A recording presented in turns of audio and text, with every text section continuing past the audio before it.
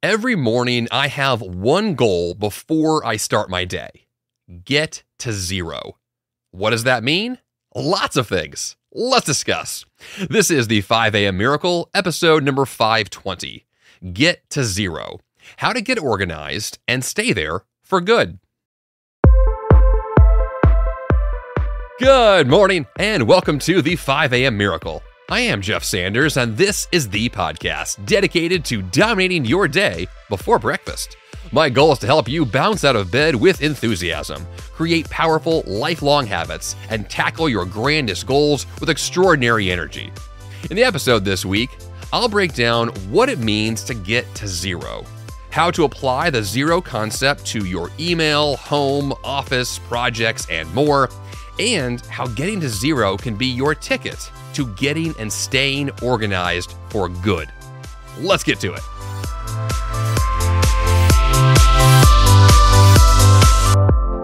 Can you thrive with 10,000 or more unread emails in your inbox?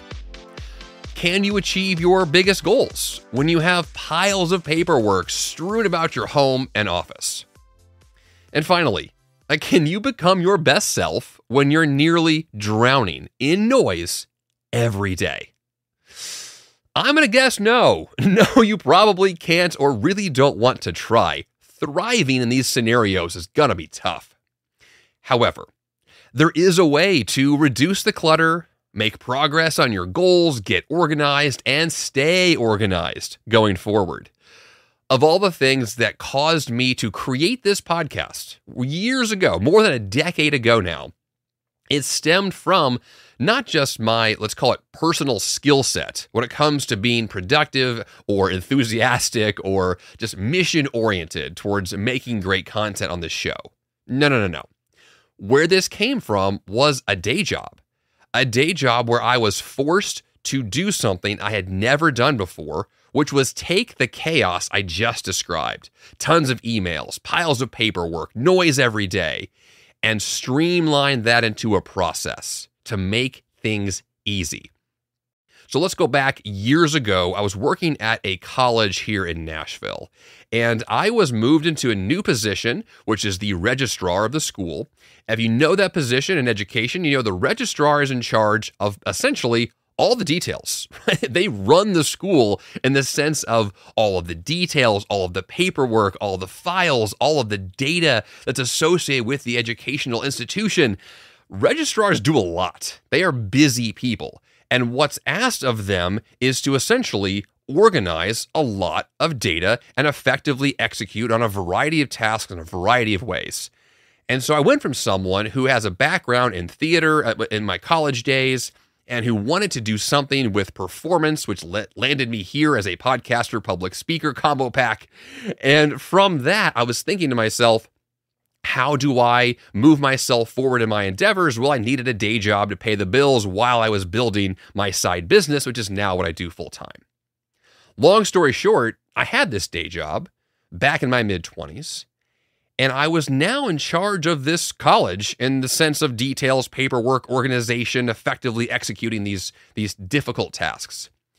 I say difficult because when I walked into the job, you could make an argument that I didn't have the skill set to do the job. I had no experience in it. I was not someone who was known at the time for being productive.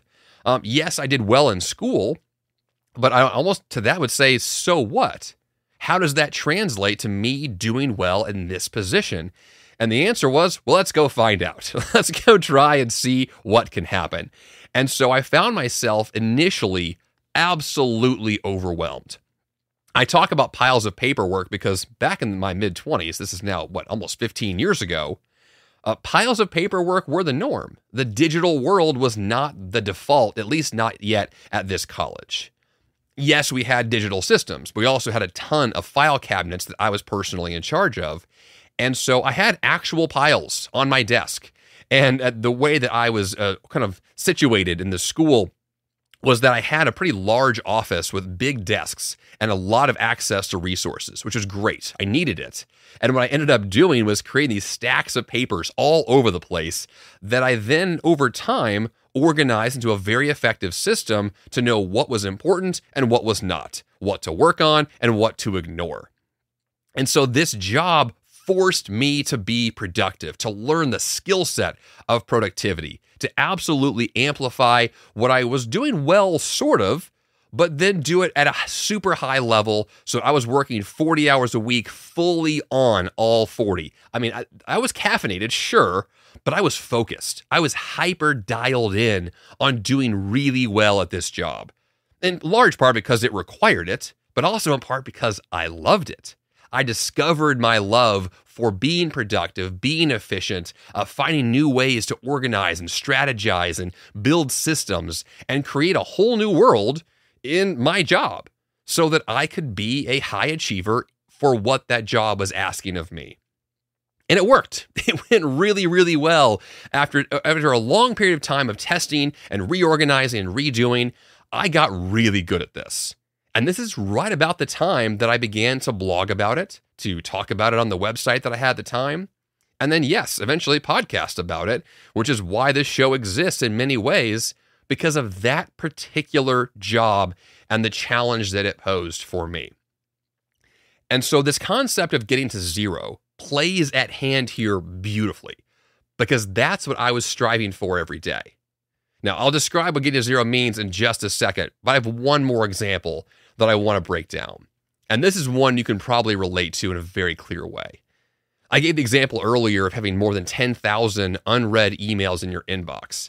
That's not a random number that I pulled out of nowhere.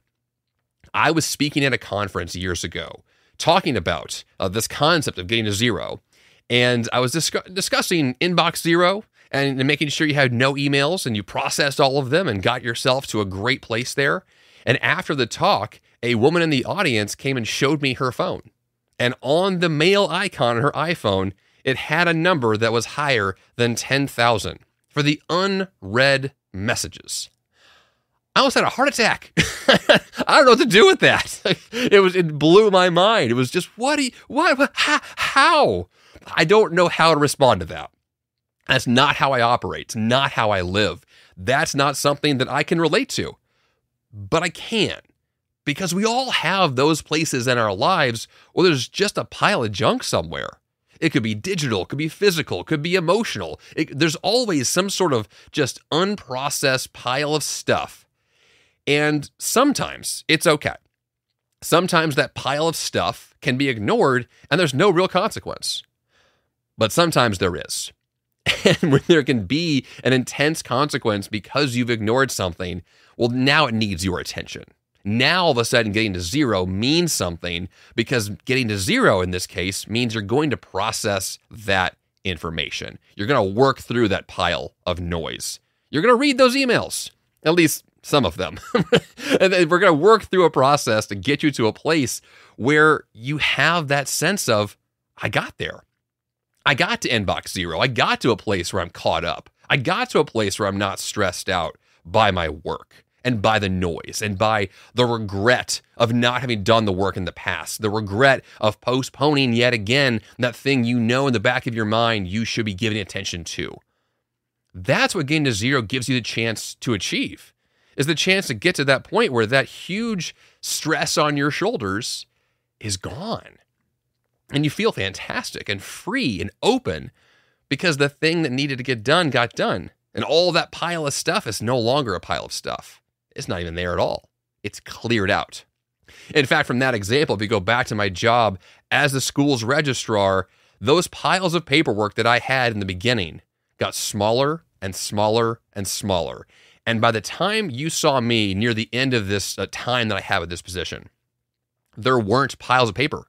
They were gone. Now, in part because I had digitized a number of things, but on the other hand, I had found ways to not have endless piles of paper. I had built new systems that did not involve that visual sense of stress, which is what comes from that, right? You look at a huge pile and I instantly feel like, oh, I got to do something about that, man. Because that's how I operate. I see a mess and I just instantly want to clean it up. Now, in some areas of my life, there are others where I am the classic example of the guy who has, for example, in my life, my garage is a pile of stuff. If you know me and how organized I am in certain areas of my life, and you saw my garage right now as it stands, you would be like, Jeff, come on, man. That's not you. You can do better than this. I know. I can. And I will. Gotta get there. But we all have that place in our life. We all have somewhere we can point to, whether visually or otherwise, where it's just, here's my challenge. Let's get to it.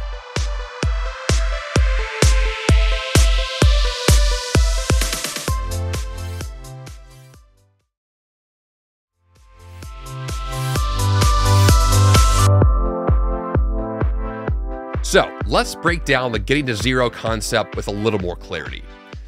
The goal behind this is to allow you to get to a place where you can have that level of confidence where you walk into your day and you say, today is going to be great. And I actually mean it. I'm not just saying today is a great day arbitrarily. I'm saying that from the productivity sense of, I'm going to nail this stuff today. I'm going to get it done. And I have every confidence that I can because it was set up well, because I did the work already to allow that to be true. Now, for us to get to that point, for you to be at that point where you feel that level of confidence, we've got to get you to zero. So here's what that means.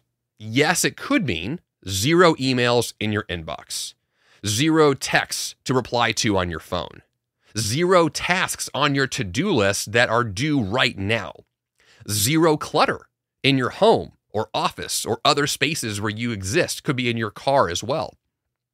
You also have clarity on what to do next, your next actions, confidence in your schedule and your ability to execute on the tasks you have on your schedule. And then ultimately, I kind of view this as a way to get to a more purposeful way to work, because purpose can really show up when that stress has been removed. It's hard to feel a sense of purpose other than clean the mess up if the mess is all you see, which is another way of saying we're not going to be firefighters here. We're not just trying to put out the next emergency. We don't want to live in a world where everything is always chaotic, because if that's where you are or where you've been for a long time or where you see yourself going in the near future, it's exhausting. Overwhelm's going to show up. Burnout's going to show up if it's not already there to begin with. Getting to zero helps to solve this. It directly addresses this. So for me, when I think about getting to zero, I literally practically think, how do I take these areas of my life down to that baseline perspective? So in your inbox for your email is a good example, the mailbox for your physical mail, your desktop for where you actually work both physically and the digital desktop on your computer. All of these are places where you can process what's there and put it where it belongs. That's the underlying foundational principle here, is that the things that are there, the things to be processed, belong somewhere else. They don't belong where they are, because where they are is in your way. Where they are is a distraction. They go somewhere else, which could be in the trash, could be recycled, could be donated, could be processed, filed away, and organized more intelligently. But the real underlying concept here is that everything you see that seems out of place is out of place. It's clutter because the thing is somewhere it's not supposed to be. And all of a sudden, when it is where it's supposed to be, that clutter is gone. The physical item is still there. It still exists, but it exists somewhere else. And so what we're talking about here is just movement. It's like puzzle pieces. Things go somewhere else. They're processed in the way that they are relocated. And that process of relocating things, it frees up your stress. It opens you up to do more and better work. That's what getting to zero means. It's zero in specific places you have predefined, and the things you have moved to allow that zero to exist are now where they belong. And then you feel a lot better. I hope that makes sense. We're going to get into more of this in just a second. Let's talk about now how to apply this concept of zero to your email, to your home, to your office, and to your projects. If you know my book, The 5 a.m. Miracle, and you know this podcast from many years ago, I discussed a concept called equilibrium zero. That's the concept I use actually in the book. Equilibrium zero means you're going to get to what is equilibrium. It is a homeostasis. It is a place to restart, re-begin your life and your work. And I applied that concept in my book to 4 areas: Inbox 0, Desktop 0, Home Base 0, and Project Management 0. We probably understand Inbox 0 fairly well, which is emails come into your inbox, and then what happens? We have to process that email. So where does it go? You could delete it. You could mark it as spam as it goes to a junk folder, or you could file it away. That's it, right? We're not going to leave it in the inbox. It doesn't belong there. It's a temporary holding place. That's the key concept here. Where things are temporary, and there's a permanent home for them somewhere else. And so when an email lands in your inbox, it's temporary. And then, even if you reply to that email or not, doesn't matter, after it's been processed, it is going to be put where it belongs. Trash, junk, or filed away intelligently into a folder in your email system. That's all this means. It's very simple, but of course, in practicality, you can't find yourself, or hopefully won't find yourself, with more than 10,000 unread messages at some point. I have friends, I'm not going to name them, but they know who they are, who have recently admitted publicly that they have this same problem. And I feel sorry for you. I do. You know who you are. Anyway, so if you find yourself in that position where your inbox is struggling that much, you can do this. You can process it.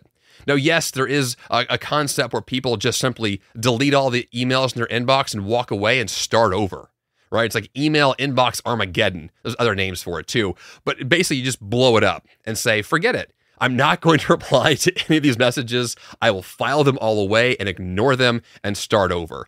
And honestly, if you've got to a point where you're at 10,000 or more emails, pretty good chance the people that have been bugging you and pinging you have moved on. However, if you have important emails in there like bills to pay or important deals to negotiate, you may have some bigger problems to work on, which is why I think this is so important. It's why I value this concept so much, because it guarantees I don't miss things.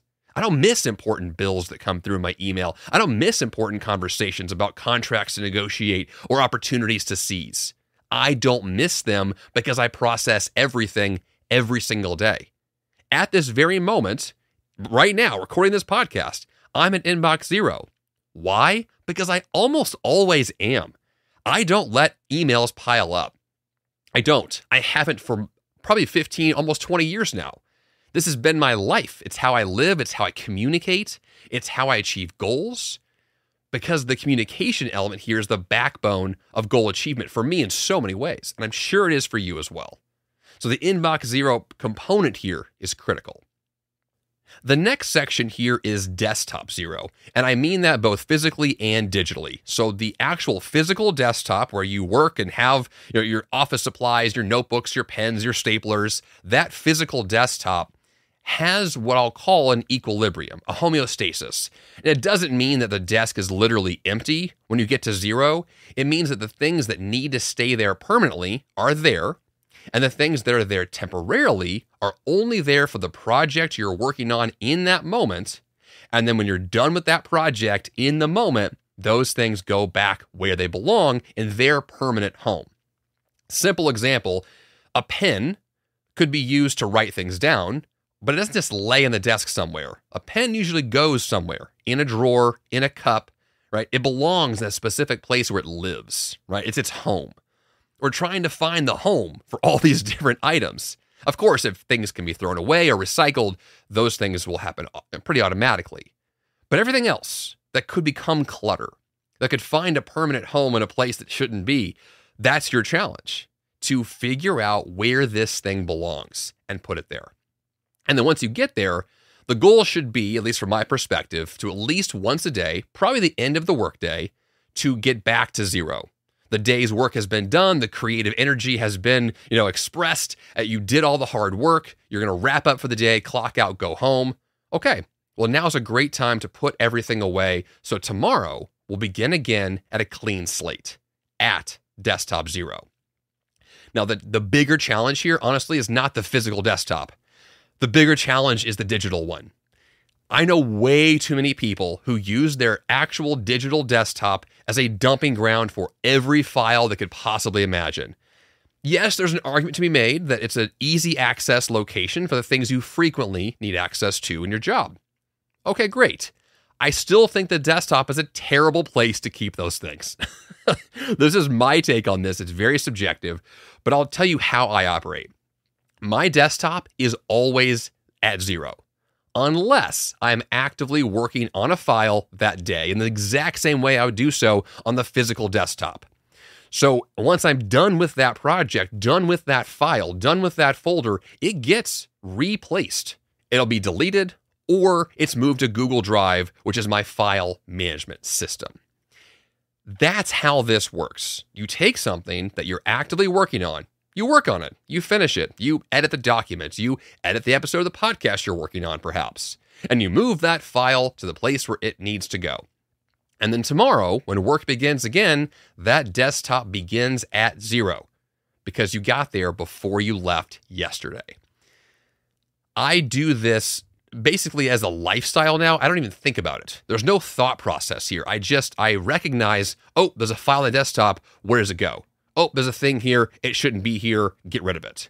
That's just how I operate now. If you're not there, though, if your desktop is a dumping ground for an insane number of files and folders, you have an opportunity, a grand opportunity to reorganize all the work you do and put things into a better system.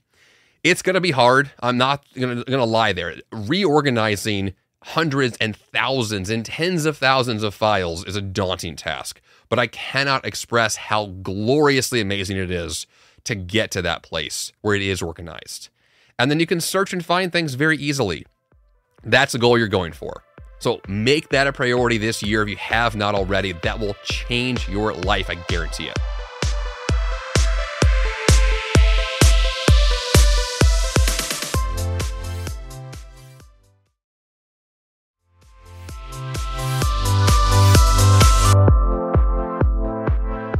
The third area here of equilibrium 0 is the home base and office 0, which really just refers to where you live and work and the physical stuff you have around you. So it could be like a Kleenex box, which is a good example. I actually have that on my desk right here next to me today because during this recording, I'm experiencing insane amounts of allergies. And so that is there temporarily. It will be placed somewhere else. If you have items like that that are out for now, in your home, in your office, same concept. It's here for now, you work on it for now, but as soon as this phase is over, and this phase should be short, like an hour or two, then it goes back to where it belongs on a permanent basis. We're just striving for that sense of clean, organized, and that knowledge of everything is where it should go. And then you have that peace, that inner peace of knowing, my gosh, everything that I wanted to organize and put away is there. And then if you need to find something, you know exactly where it is. If you don't want to be distracted by something, you're not anymore because that thing has been put away, thrown away, recycled, donated, it's gone. That's a minimalism perspective also. If you want to use that concept, it works really well. If you want to adapt the idea that you are a minimalist, well, then you're only going to use the few things you need and everything else is noise, and so it's by default gone. If you live and work that way, you'll only have a few things to work on and look at and focus on and address. That's going to reduce your stress. That's going to allow higher effective work. That's going to lead to more quality, more quantity, more effectiveness, more goals achieved. This is not just my perspective on organization. This is how people get things done. This is how big things happen, is extraordinary level of focus without all that noise, without the distraction of physical and digital stuff. So those areas are all fairly related. Inbox 0, desktop 0, and then home base or office 0. It's the same concept. The fourth element's kind of off in its own little world, but still fits, which is project management 0. In this perspective, we're probably not going to be putting things away in that same kind of thought process. The way that I view project management 0 is that I fully understand what has taken place, the tasks that are completed and done in the past. I also fully understand the things that are coming up, a very organized list of my next actions that I'll be getting to as the project moves forward, which means tomorrow morning, for example, I come into the office and I ask the question, hey, here's this current project I'm working on. What's the very next thing I'm going to do? I know the answer to that if the project itself has been thought through in this way. If I got to 0 in the project, which doesn't mean it's finished. It means it's finished for that day. It means the past is the past, the future is the future, and the next action is super clear. It's right there in front of me. I know exactly where I am in real time. So what I'm striving for here is an incredible sense of awareness about where this project stands, what is due next, and what my next action on it is, and potentially the next actions of those who are on the team with me. But the idea here is clarity. It's awareness, it's organization, it's simplicity, and especially geared towards this very simple, just next action perspective. Here's the next thing to do, and I do it. And then the next one is ready to go from there.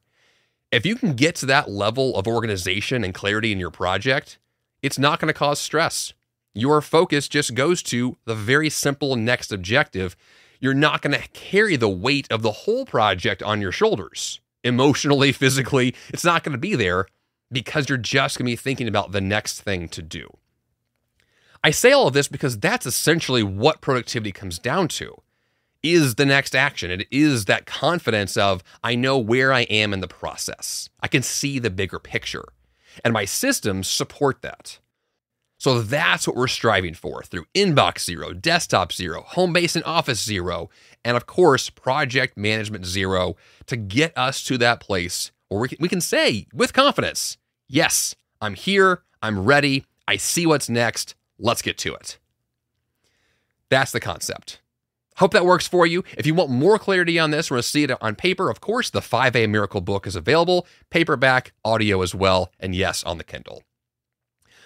Okay, let's wrap this up with the question or concept around how getting to 0 can really take you to the next level. I want you to imagine a better future for yourself and the way that you get projects accomplished. Imagine getting to Inbox 0 every single day.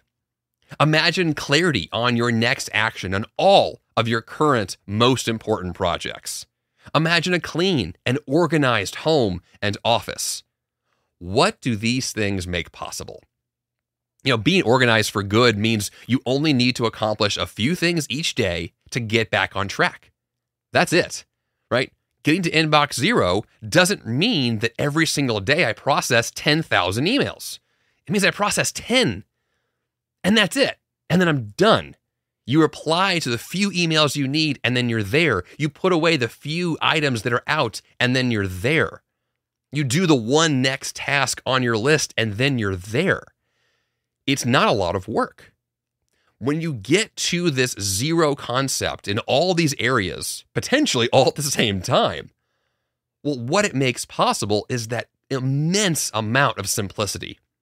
That minimalistic perspective of, I know what's next, I'm ready, I'm clean, I'm organized, let's get to it. Now, there is one area of this that I haven't actually said out loud that I need to say with clarity because this is also a very important component to what this system requires. And what it requires is a daily commitment. This is not a one-size-fits-all system, but even more importantly, it's not a one-time effort system.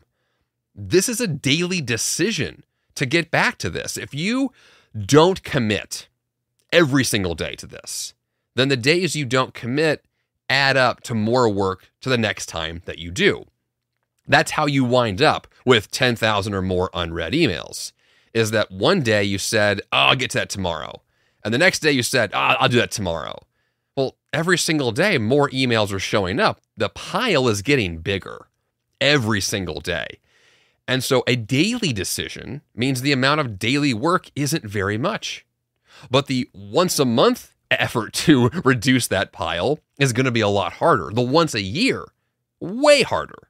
Once a decade or less than that, it's gone. It's over, right? We're not there anymore.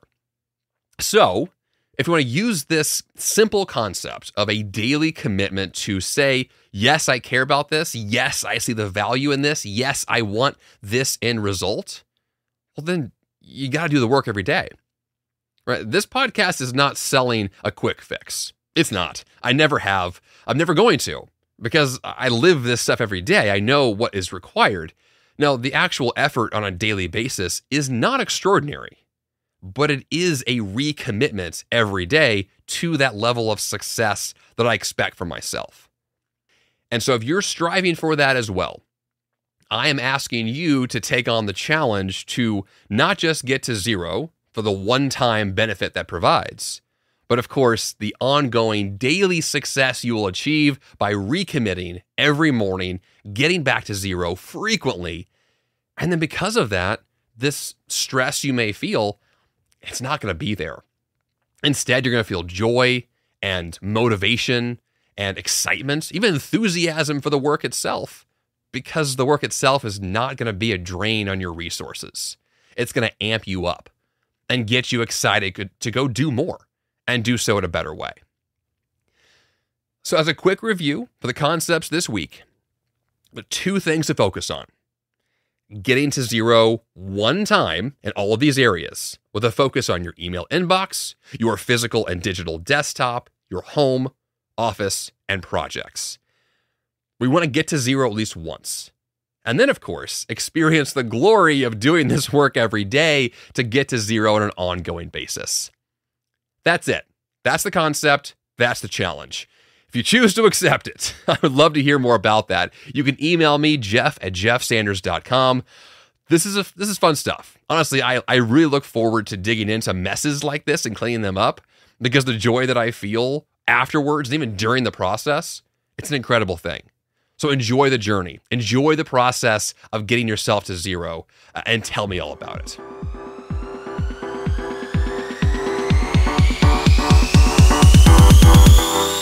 And for the action step this week, get to zero for the first time. If you're drowning in piles of work and noise, this simple concept will change your life overnight. And the best way to tackle the problem is bit by bit, day by day. Once you get to zero, it is so easy to stay there. And you can then commit to getting to zero every single day, and I promise you, it will work. If you're loving this podcast, of course, subscribe to it in your favorite podcast app you're using right now, or become a VIP member of the 5 a.m. Miracle community by getting the premium ad-free version with exclusive bonus episodes at 5ammiraclepremium.com. That's all I've got for you here on the 5 a.m. Miracle podcast this week. Until next time, you have the power to change your life, and the fun begins bright and early.